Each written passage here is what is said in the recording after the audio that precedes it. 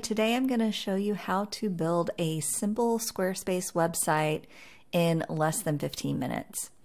I have a website I need to create for a circle meetup here in Austin. It's a meetup of Squarespace designers, and I am going to create it quickly, but I want it to be cute. I want it to have some good information.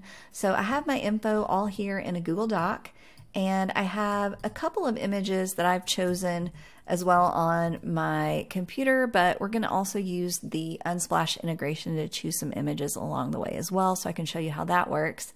So if you need a simple website and you need it done quickly, this is how to do it. All right, let's start the timer. I want to make sure I get this in, get it done in less than 15 minutes. Oh, and at the end, stick around for some custom code. It's a line of custom code that makes everything better on mobile if you're building a one-page website like I am. All right, let's get started. So typically when you click Get Started, you see all of these Squarespace templates. We're not going to be using one of those. We're going to go with Build Your Own Template. So you can see the option here, or there is a panel here that says Use Squarespace Blueprint, Get Started. All right, this is what we're going to do. We're going to let Squarespace do a lot of the heavy lifting for us. First off, as it's setting things up, I'm going to go ahead and copy the title of my website and get ready to paste that in. So this is a Squarespace Circle Meetup in Austin, Texas, and click Next. And now it's going to build my homepage. And I can choose any of these layouts that I like, but I think this one's going to be great. I just have a little bit of simple information for this top panel. I don't need it to be very busy, but I do like the image behind.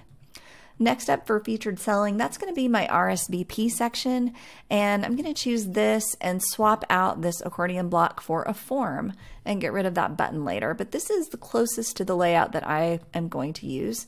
A little bit about me. Follow me on social. And we've got some forms here, but instead of the contact form, I'm going to be actually sending people to my website for some discounts they could get if they're a Circle member. So I'm going to click that because this is similar to the layout that I want. And in the footer, I just want a simple 3-column footer to tell them where, when, and who. All right, we are ready to get going. So once you've chosen all of the layouts for your sections, you'll go ahead and just click Next. I don't need any other pages, so I'm going to remove those and click Next. And now I get to choose my color palette. So I wanted something kind of warm and fun, so this might be a little bit too much. I'm going to go with a neutral, and this seems pleasant. I like this. It's kind of a 70s retro vibe. I'm going to go with that. And to match that 70s retro vibe, now when I choose my font pairing, I'm going to go with Oh No Blazeface and Degular. That looks really fun to me. So this feels great. You can definitely click around and see what your site would look like with some different font options. But this is the one I'm going to go with today, and I'll click Finish. We'll give Squarespace a moment here to get all of that ready. We've already got our site started with the name in, so we don't need to do anything there. Okay. Now we're ready to edit our page. I'm going to click Edit in the top left, and to introduce my brand, I'm actually going to put in the information here in the text. Just copy this in, and I'm going to paste it.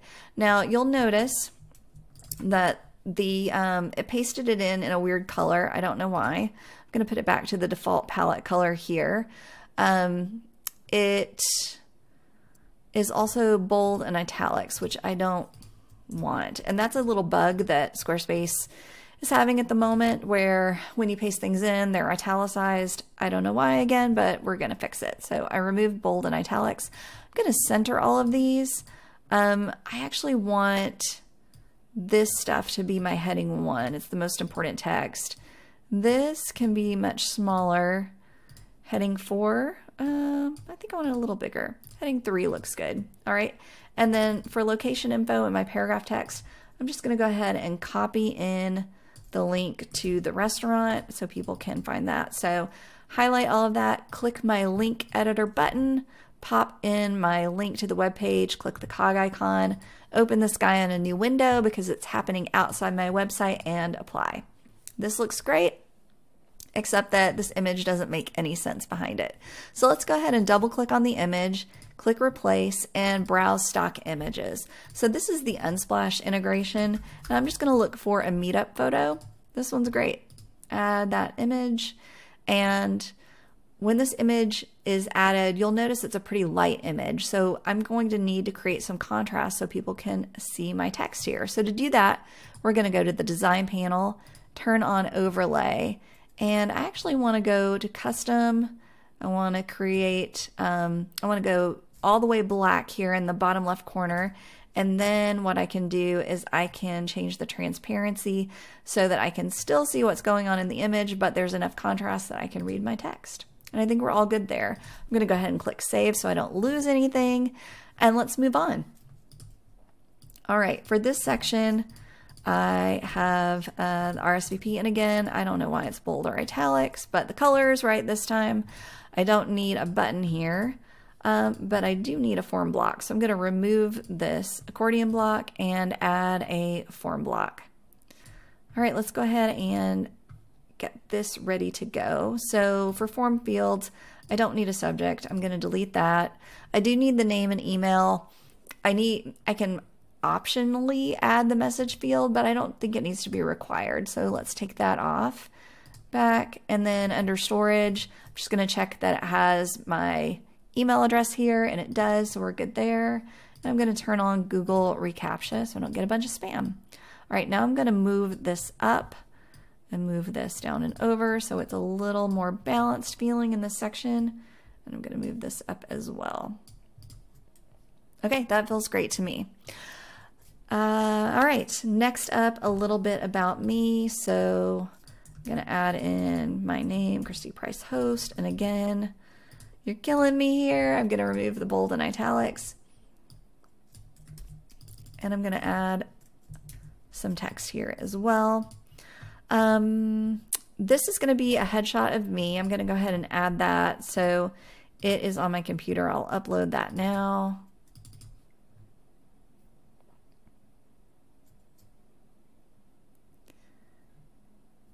And let's make this image.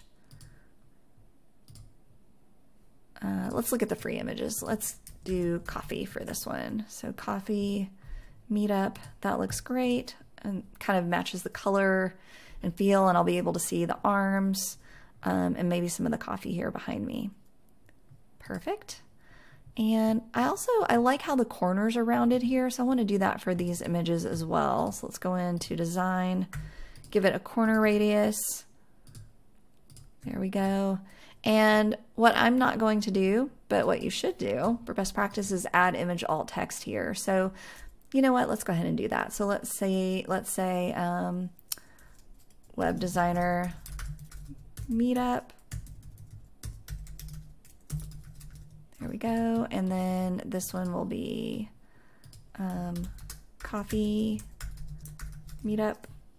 And this one is me, Christy Price. All right. Follow us on social. All right. So this is interesting because I thought that this was an Instagram block. It's not. I can see because this says edit content here that this is an auto layout list section. So this would be great if you wanted to choose particular items to always be here. But I actually want this section to pull in from my Instagram. So what I'm going to do is I'm going to create my own section. I'm just going to create a blank one. And I'm going to add a block of text here. And I want this to say, follow Christy on social. And again, remove this stuff, make it heading to looks good. And I'll center it, put that in the middle here. So it's all, if you hit G on your keyboard, not Christy, if you hit G on your keyboard, you can see the grid, and I noticed that that's not aligned, so I can fix that. Next up, I'm going to add an Instagram block. And that's going to go underneath here.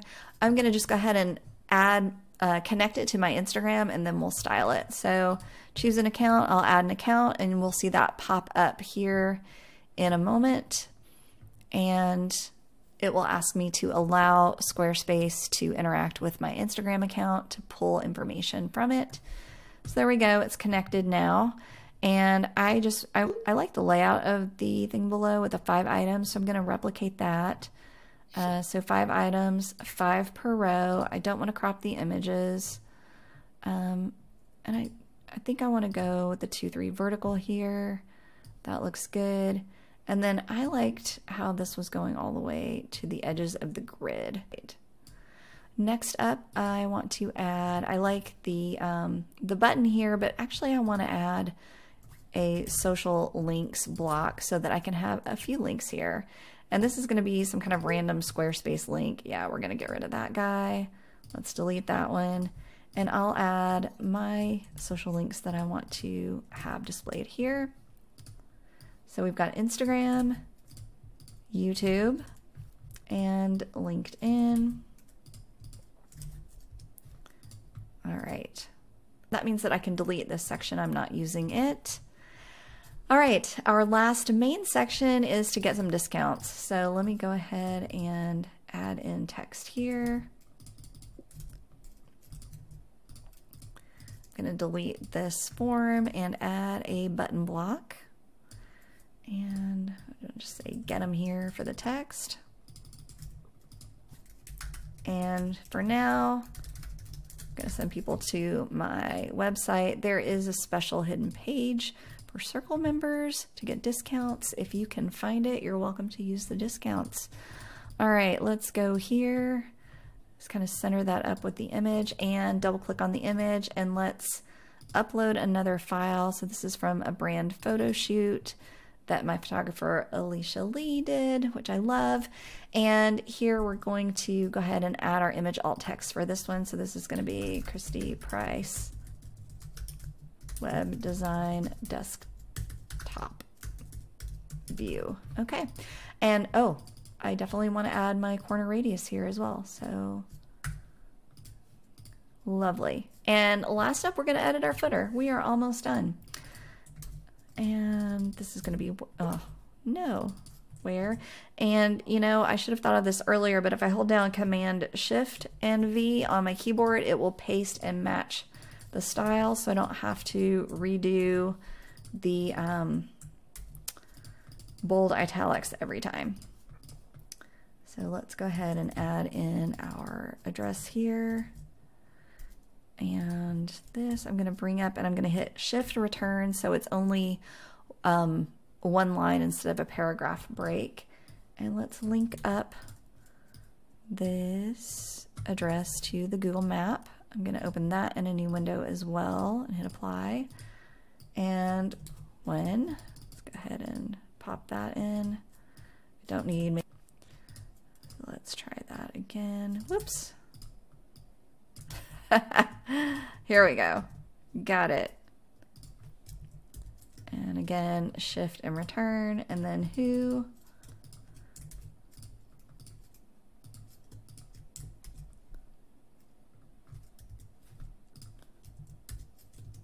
All right.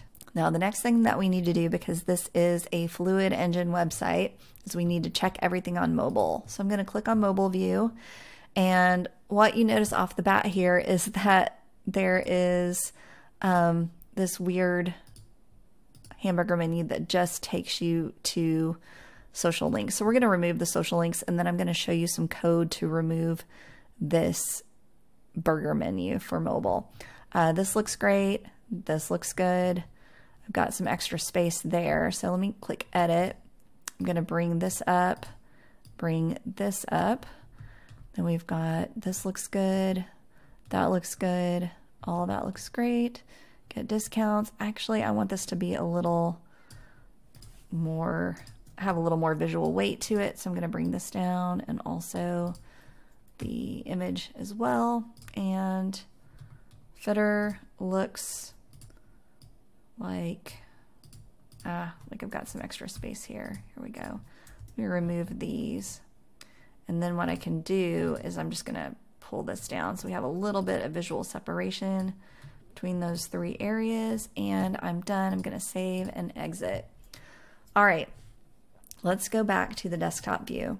So I definitely want to remove these guys. I don't want them up there. I don't want people bouncing and going to my social, before they do anything else. So I edit my header, go to Elements, turn off social links, save and exit. Let's go back to mobile view. Well, look at that. That is new to me as of today. So in the past, I had to add code to remove the mobile menu, but it looks like there is not a mobile menu there because I don't have any pages or anywhere for it to go to. Now, if you do see the mobile menu, I'm going to go ahead and drop in the code that you add to Custom CSS. Just paste it in as is, and it will basically tell your website not to display that mobile menu hamburger icon. So we'll get rid of that. All right, are we ready to launch? Not quite yet. There are a couple of other things that we need to do, and there are actually a lot of things you can do for best practice. I'm going to do the minimum so we can get this guy launched. The first is you see this gray cube up here that drives me crazy. It means that people didn't take time to add a browser icon. So I'm going to do that right now. I'm going to add the Squarespace Circle member logo. We are all set here with the browser icon.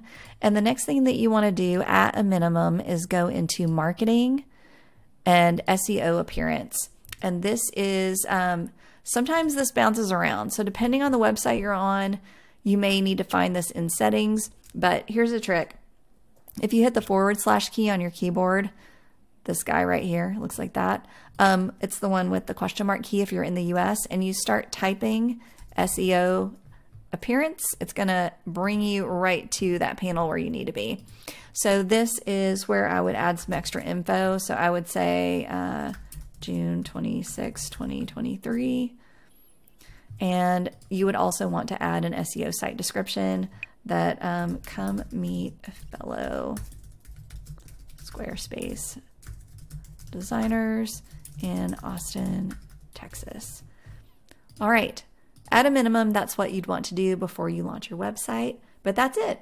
And I think we did great on time.